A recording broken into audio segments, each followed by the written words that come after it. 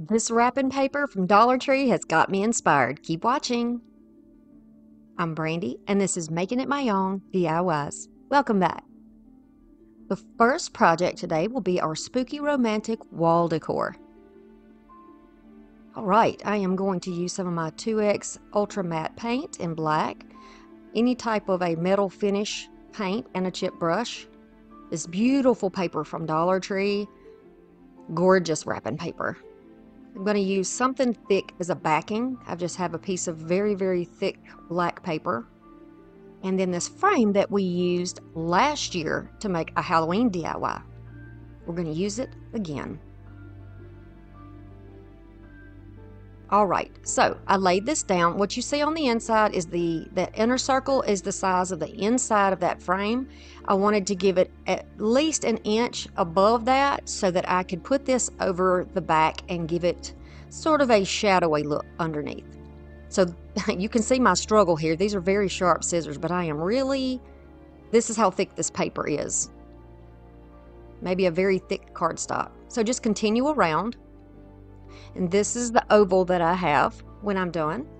It doesn't need to be perfect because it's going to be on the back. I'm going to lay it down on top of my paper. And you know, Dollar Tree paper is very thin, so just be careful. My usual technique of dragging the scissors will not work on this. And then I am going to place this paper over, just making sure that I have my pattern somewhat in the middle. If that doesn't matter to you, then you can just totally not even worry about that part. Okay, so now is the time of year to get your glue sticks on sale. Go to Walmart. They probably even have some on clearance because most of the kids have started back to school, here in the South anyway. I like the purple because it shows me exactly where I'm putting down my glue, and that is important because I want to be sure that I can see where I've been and make sure every area is going to be covered. I want a good grip from the glue onto this very thin paper. Nothing should be coming apart. Do it all the way to the edges. Okay, so then I am going to flip this over on top of the paper. This is why you want a little extra on your edge so you can get it exactly where you want it. Because like I said, fragile paper, you don't want to do anything that's going to stress or tear it. Okay, so I've pressed it down, and now I'm going to take my little squeegee, and this is a Mod Podge squeegee, and it's kind of a flexible, rubbery type material. It works really great for this on fragile pieces of paper because it won't tear anything. Well, so far, it hasn't torn anything. Okay, so I'm just going to make sure that I burnish it down all the way to the edges, making sure that if there are any little lumps of glue that I've worked those all out to the outside. That way we don't have wrinkles and bubbles. I will trim off a large amount of this to make it a little more manageable. And I like the edge when I use a sanding block. So this is how I'm going to get that nice clean edge. Just using a sanding block. Y'all have seen this done before, and I do it all the time. But if you want to just use your scissors and fussy cut all the way around, you can do that too. Because really, once you get this backing on, you're not going to see your edges. This is just a personal preference for me. I am just going to continue around, make it nice and smooth all the way around. And it kind of gives it, you know, it adds to the aged look of it when you kind of fray it off like that. Okay, so here is this painted in the beautiful matte black. Gorgeous, absolutely gorgeous. We're going to make it even more gorgeous. There's so much detail in here that you can't see, right? Well, we're going to fix that up. So there are some screws in the back of this, assuming that this was probably maybe a picture frame or a mirror at one point. I'm not exactly sure, but I know that this frame itself is like a resin, very flimsy, very lightweight, which makes it convenient when you go to the thrift store and you're buying by the pound. This didn't weigh very much at all. Okay, I took the screws out because I need something to rest my backing on, and I can make a wider surface to put glue down if I use these little building blocks. So they happen to be the perfect width to go down in that little channel and rest over the areas where the screws were. So I'll have a nice flat surface so that we can apply glue. Now, just in case, go ahead and paint those black. If your frame is black, if it's white, then paint it white. That way, when you look at it from all directions, you don't see the wood block under there. You don't want to see the mechanics of it, right? So you're going to add glue to each of those sections and then pop your frame back on. And this is how it's going to look so far. I want to be sure I give good before pictures so that you can really tell the difference when we spruce it up. So I'm going to use this rich espresso on the frame, and I'm going to use this tarnished silver, it's like an alcohol spray. I think you use it mainly for crafting, like paper crafts, but it gives such a nice patina and aged look that I like to use it on my older projects. I also, or the things that I want to appear antique, I also use this when I'm doing bones, to make the bones look, you know, aged in a proper way. Okay, so when I get it on there, I'm just going to dry it with my little tool here. Get it all dry. I don't want anything smearing. So here's that rich espresso I was talking about. I have bronze colored paints, but I don't have anything that looks it doesn't look like the depth that I want in a bronze. And I think that this over the black is going to be like the perfect solution for that. And you can just tell me what you think. I think it definitely looks bronze, like an aged bronze. If you use that chippy brush and you just start going side to side, and sweeps all the way across. I'm not trying to get down in the cracks in this situation. The black is going to be down in all the spaces, and this more of a metallic color is going to sit on the high points.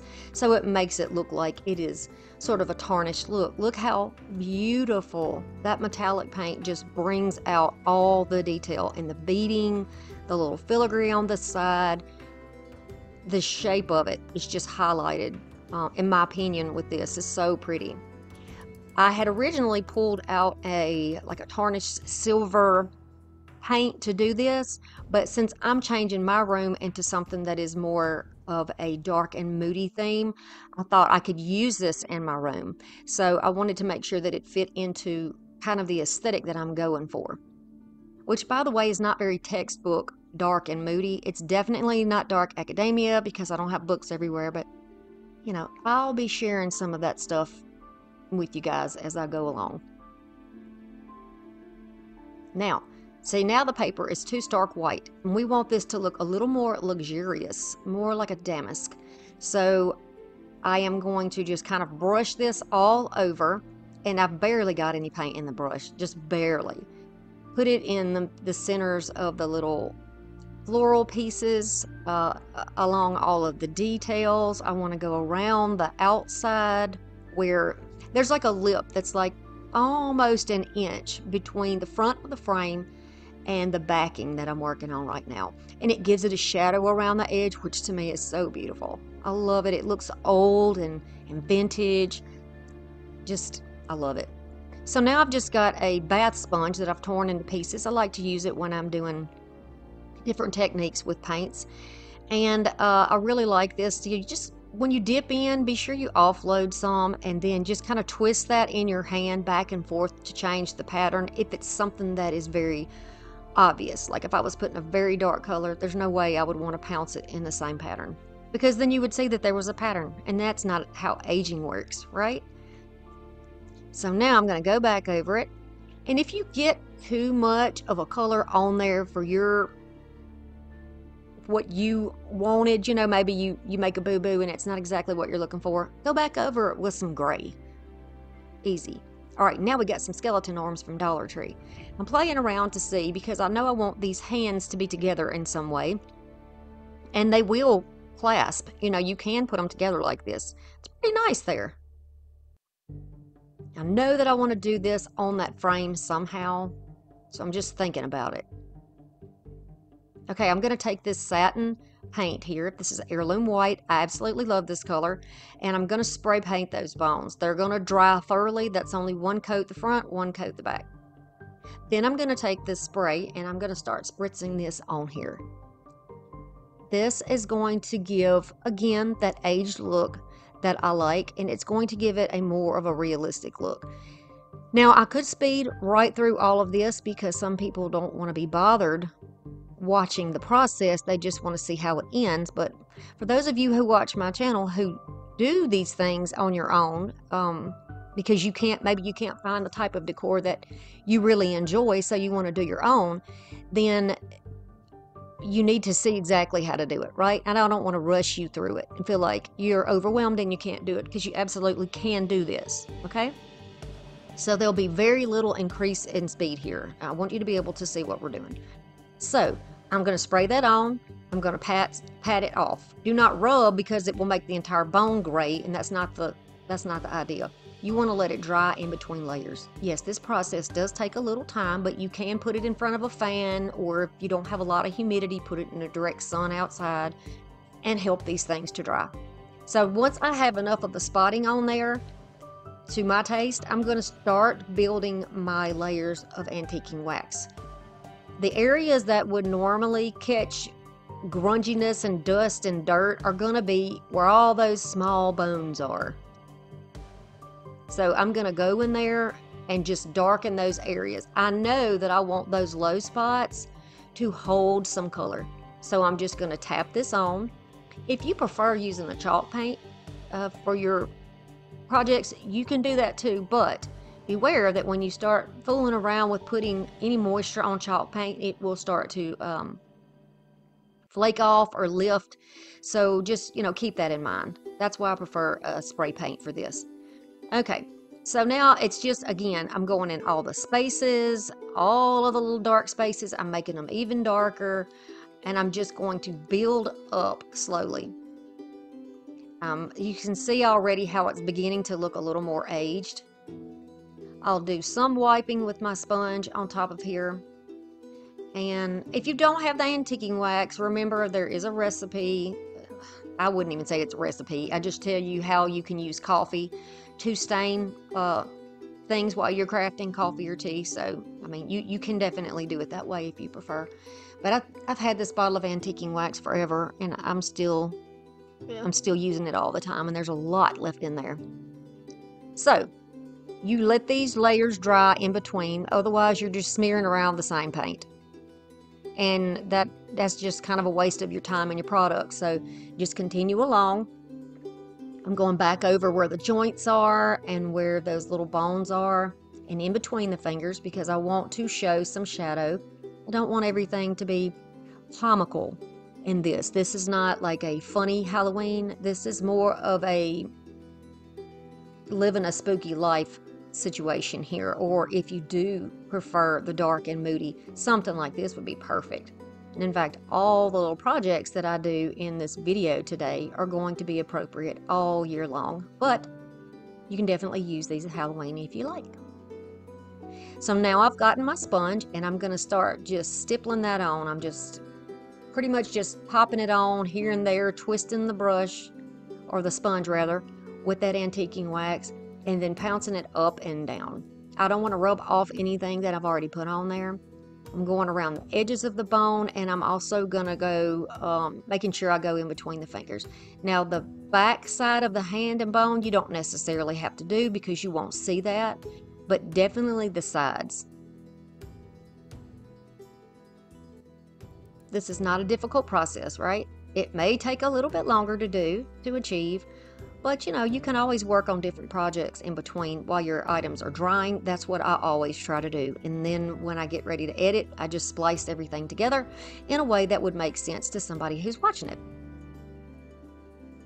So if you do want to show this entire bone, or you're not exactly sure how you're going to lay it down, go ahead and extend that over just a little bit. Too much glue, too much wax on the fingers will make it where you can't glue it down to your surface, and I'm going to need to secure it in some way, but you can use mounting tape for that. So, there's a way to get around everything. But look at the bones now compared to how they were when we first started. This is definitely a big difference. Now, once they're completely dry, I'm going to take them over to my frame. Now, if these bones were more narrow, I could tuck them right inside the frame in that little gap that I was talking about. I could do them like this and put them together, or I can cross them over one another, and that's what I decided to do. And I'm using mounting tape. So I'm going to use a little bit of that mounting tape right behind the where the bone begins to get narrow.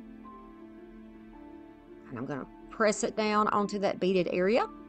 And then I'll go to the other side. And what makes it convenient is the shape of the frame has little pieces on it that are symmetrical on both sides. So I can count down those and know exactly where to put the other bone so that they're even. This mounting tape is really nice. You can definitely get it something similar to it. Alien tape, I believe somebody told me is what it's called. And you can get it at Walmart. So I'm just going to go in with my glue and put it together. I don't want the glue to necessarily be showing, so if you do get any glue on the outside, try to get it off there really quickly so you don't tear your paper. And I'm just going to flood a little bit of glue between the joints of the fingers so that it catches the other hand and it can dry. But you can certainly use your mounting tape here if you want to as well. Now I want to put a very beautiful romantic arrangement on the inside. So I have, when I was thrifting recently, I found two beautiful roses. This big purple rose, and then there is a rose bud as well. I am going to just poke these right into the framework of those clasp hands. I'm not going to be too concerned about, putting foam or anything in there. We're just going to glue it in. I don't want this to be a big, busy arrangement. I want this to be something that is pretty simple, but still elegant, beautiful. These dahlias are from Dollar Tree. Going to cut these off. And then all I'm doing right now, I'm not using glue. I'm just pushing these around on the frame to see how I want to arrange it. I've got some of those black leaves out of there. I'm going to use those too. Later on, I do add some purple leaves. You'll see that in the end screen. And you'll use the same process with gluing it down, So this is why we don't glue them first. I'm going to move things around a little bit and decide how I like them, and then I can add my glue. I think it looks much better like that. So maybe the lady of the house is a bride. Maybe she's in love. Maybe she loves gardening. Who knows? But she's represented right here. And that beautiful, beautiful Dollar Tree paper is what inspired this entire look. Yes, just a roll of paper. But I knew it had to be prettied up and used in a project for you all who love your everyday spooky decor. Now again, I'm going between those fingers and I'm just kind of flooding a little bit of glue on all the flower stems that are down in there. And then I just individually glued down the black ones there, the black leaves. I've got some gorgeous, this is like a velour or velvet ribbon that came from Hobby Lobby. And I got it for 50% off, I think. Beautiful ribbon, and I knew that I wanted to use this. It's in the Christmas section, but I knew I had to have it for spooky decor. So I'm just going to do a very simple bow, and I'm going to cut this off. If you don't want a bow for your little bouquet, you do not have to have a bow. But I really wanted to add this fabric. It just gives another little bit of texture and interest to the project, and it's all about, making it your own. And so I did add in this little ribbon. You could also put something in the middle of the ribbon. If you wanted to put a spider or rhinestone of some sort in the middle, that would be pretty too. I think I am very happy with this, and I think it is the look that I was hoping for. Everything looks good together. You could always brush a little bronze over your leaves if you want to, but I don't have to have everything matchy-matchy.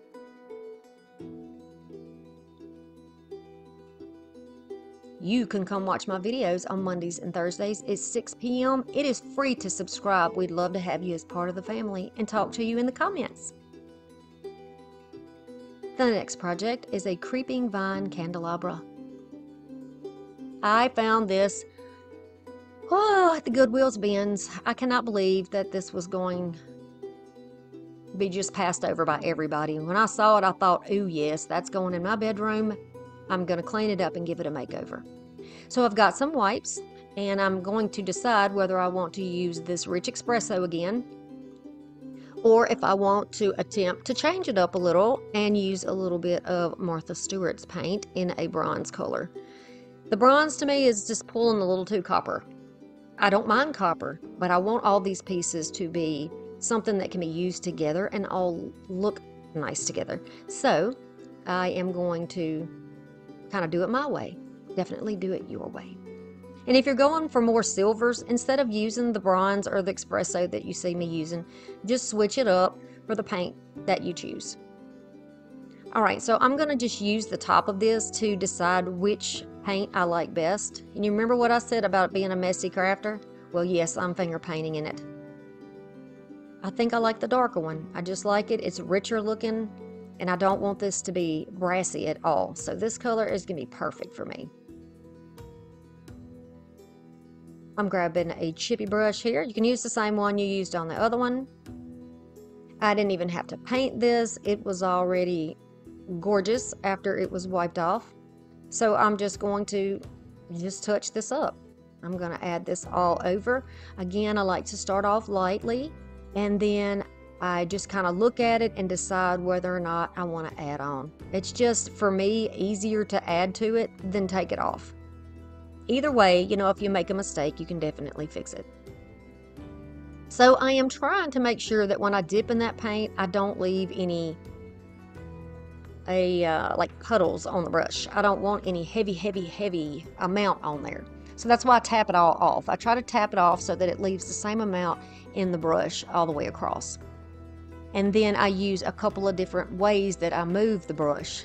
You saw me do big brush strokes, kind of slow, and then as I'm adding on more, I'll move the brush side to side quickly, and that gives it a little bit better of a coverage, but also keeping it muted, which is what I like. I hope that made sense to you when I said it that way. I hope that made sense. But the finish is just beautiful. It's absolutely beautiful.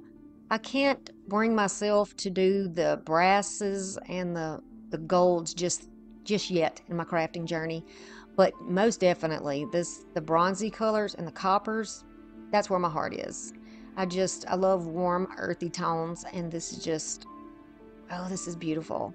This is so beautiful.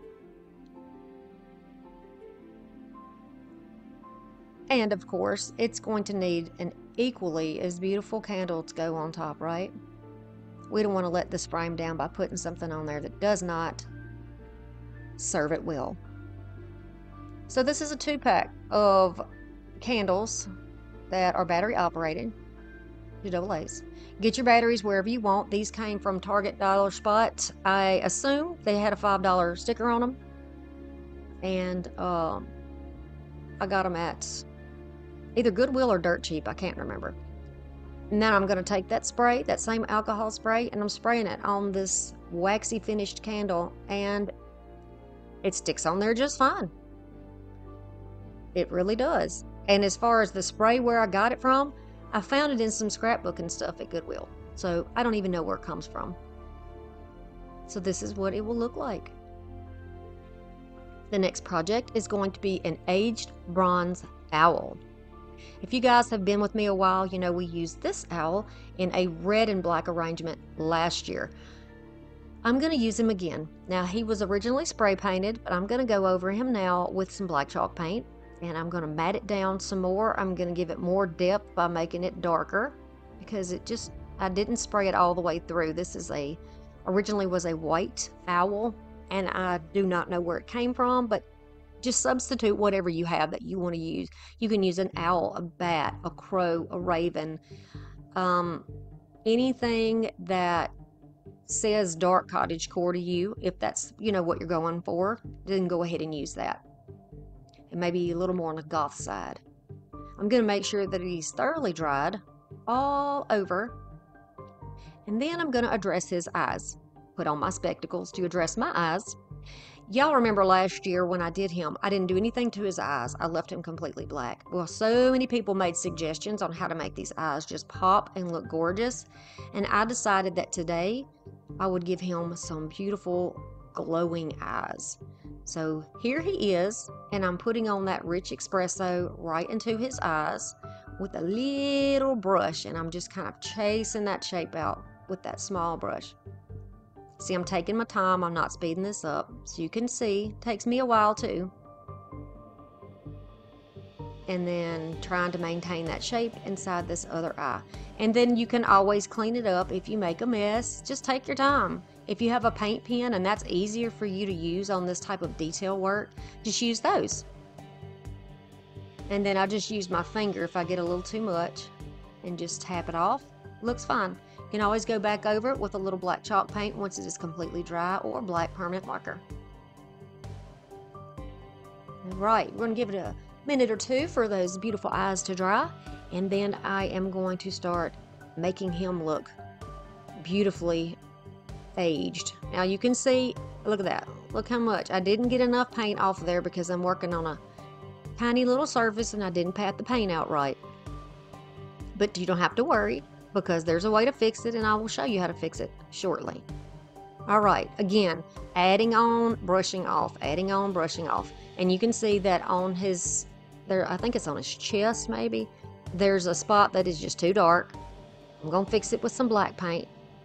See there on his chest, and then on his head. You can leave it like that. You know, if you want to leave it that way, you can certainly leave it that way, but I want to tone it down just a bit because I'm trying to give it like the hint of it without just being crazy with it. So I'm trying to brush it out just a little bit. And if you can't brush it out enough, go ahead and grab a little bit of your black chalk paint on a smaller brush, tap it off, and then just kind of use it to blend it in. Like you blend your makeup on your jawline, just blend it in.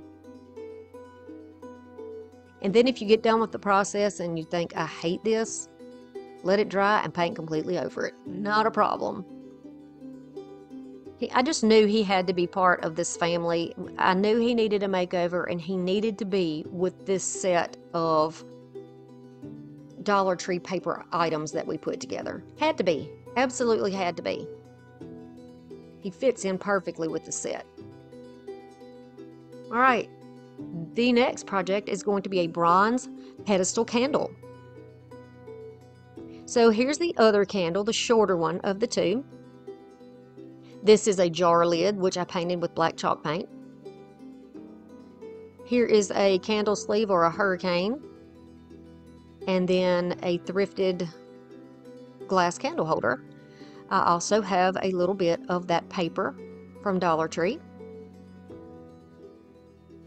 I'm going to first use some Goo Gone or alcohol or acetone, whatever you want to use, to get off the writing on the bottom, and then you're going to wash it with soap and water and thoroughly dry it.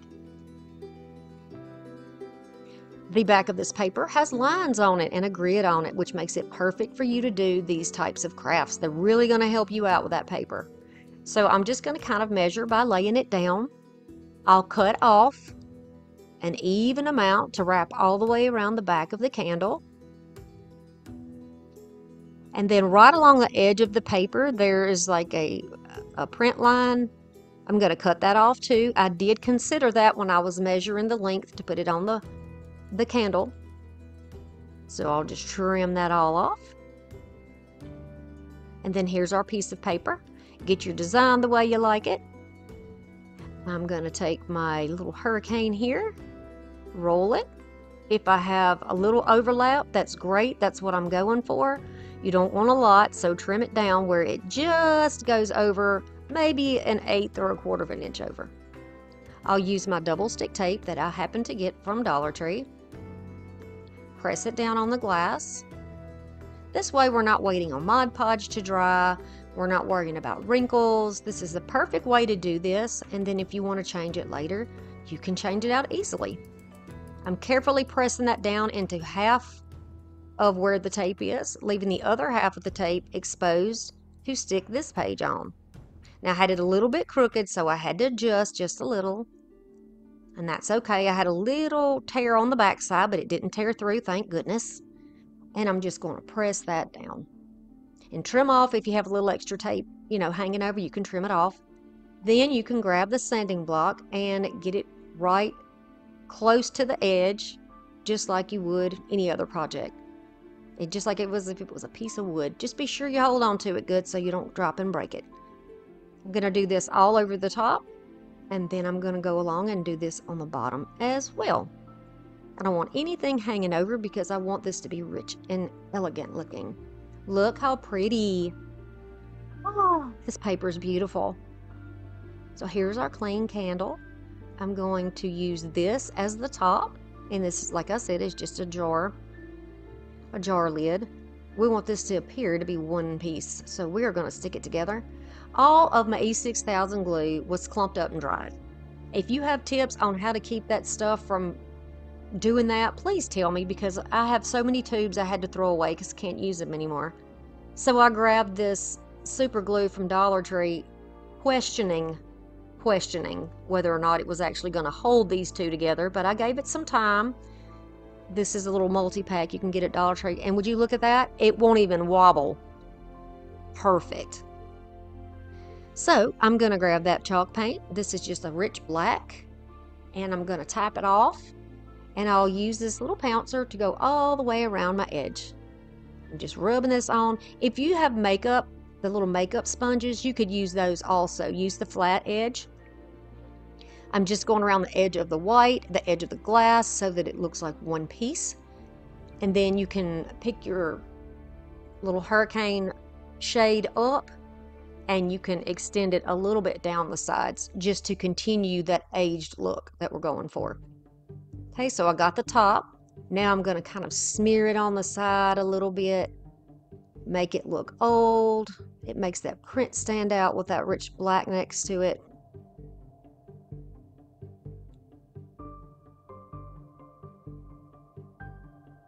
And we're going to do the bottom too. See how that just really finishes it off? I love that. I love that edged look like that. So we're going to let it dry just like that. And then the process that we used on the inside of the frame, we're going to use the same process here and make this beautiful and rich looking as if it has been in an old home on the walls forever. My niece does Sims games, and she did a build that recently had some black wallpaper in it that was gorgeous. Absolutely gorgeous. I don't want my room to be that dark. I want it to be a little more foresty looking, you know. But yeah, I sure appreciate the look of it. That's stunning. Right. Once you get the look you want, I'm just going to go ahead and spray this on now after I've done the paint. You can do it either way. You're not going to hurt yourself either way. And I'm just spraying it on top of a towel that's just a rag I use here in my studio. If you have any runny spots, just tap them off. If it runs on your page, that's totally fine. It's part of the aging process, right? So look how nice this looks together. It looks as though it was made as one piece.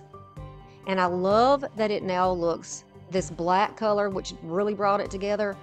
And now we're going to add that espresso.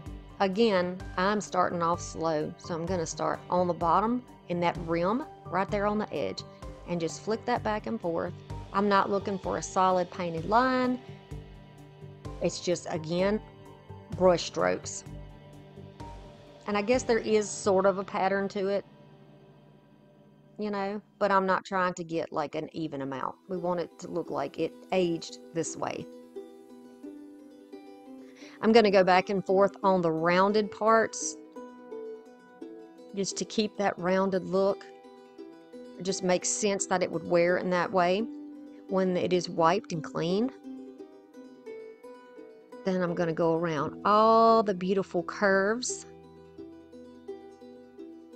Y'all, I ordered lamps, new lamps for my room, and they have the amber, like a teardrop in the inside of the the standing part of the lamp that makes a night light. So you can turn the light on and off, and you can also use the amber night light. Oh, that's going to be perfect for fall when I am watching movies in here in my room by my potbelly stove.